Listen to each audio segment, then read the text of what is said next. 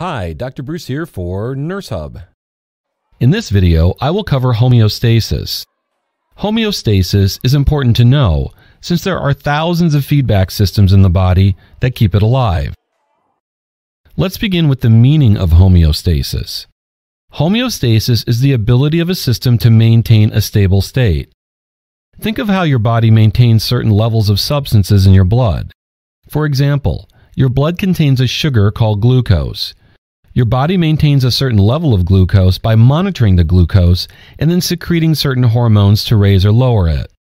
If glucose levels get too high, your body responds by secreting a hormone called insulin to lower glucose. If glucose levels get too low, then your body responds by secreting a hormone called glucagon to raise glucose. Homeostasis relies on what are called feedback mechanisms. Your body has thousands of feedback systems in place that work to regulate many substances. There are two types of feedback. Negative feedback is when the response is opposite to the stimulus. Positive feedback is where the response is the same as the stimulus. It's helpful to think of feedback in this stimulus-response way.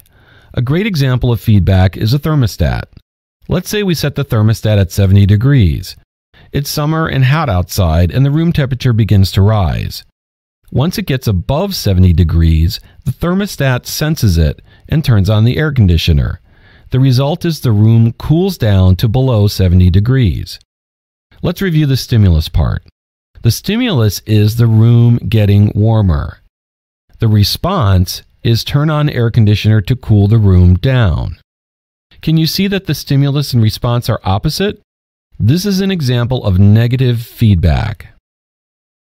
Now, let's say we still have our thermostat set at 70 degrees, but this time it's winter, and we open the window. The temperature in the room begins to lower until it gets lower than 70 degrees. The system now responds by turning on the furnace.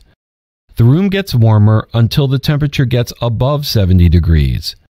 Again, let's review the stimulus response part. The stimulus is the room getting colder. The response is to turn on the furnace to warm the room up. Can you see that the stimulus and response are still opposite? So this is still an example of negative feedback. Now let's say that the thermostat is wired the wrong way. Now when the temperature in the room rises above 70 degrees, instead of turning on the air conditioner, the furnace turns on and raises the room temperature. Can you see that the stimulus and response are now the same?